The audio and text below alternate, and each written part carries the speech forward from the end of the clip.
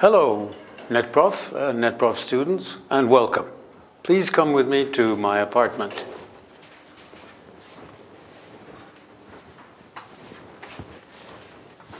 That was the corridor, le couloir, and this is the entry. I don't think I need to translate that.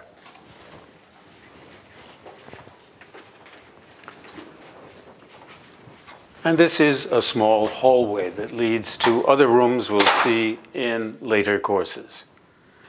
Please come into the living room.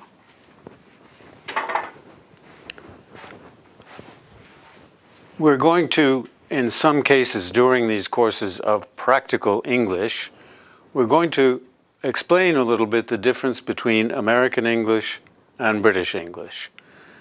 Sometimes the differences aren't too difficult, but in some cases they can cause problems. You just came out of what the Americans call an elevator, an ascenseur. Most people in Britain call it a lift, but for Americans, a lift is a machine with which you pick up bales of hay. So you can see the fun that you can have.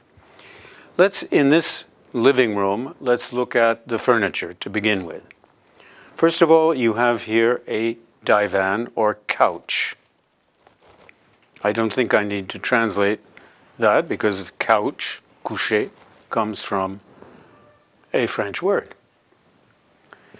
Then here we have a cupboard,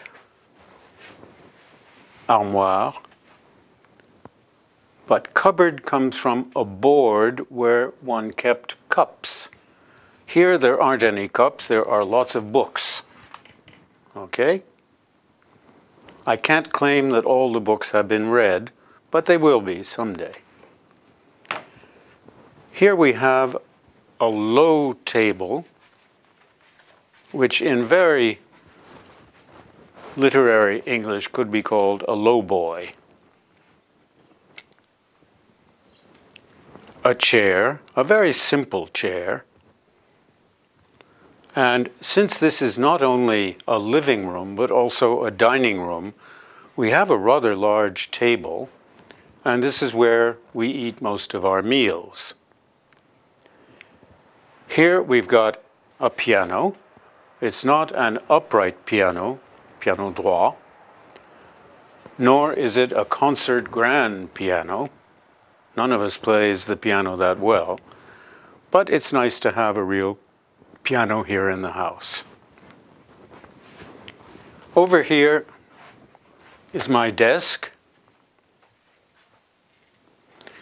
Not as messy as usually, but I think sometimes mess is equivalent to creativity. Then, if you look out on the balcony,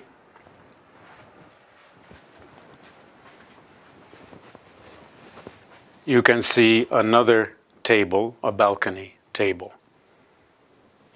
which fits in the general category of lawn furniture, mobilier du gazon, literally, because we can wash it and so on when it rains, which it's doing right now, by the way. And I think that just about sums up. Here we've got a bookcase, again, another bookcase. That pretty well sums up the furniture in our living dining room.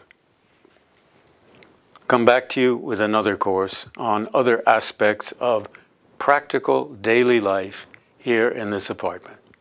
Thank you for your attention.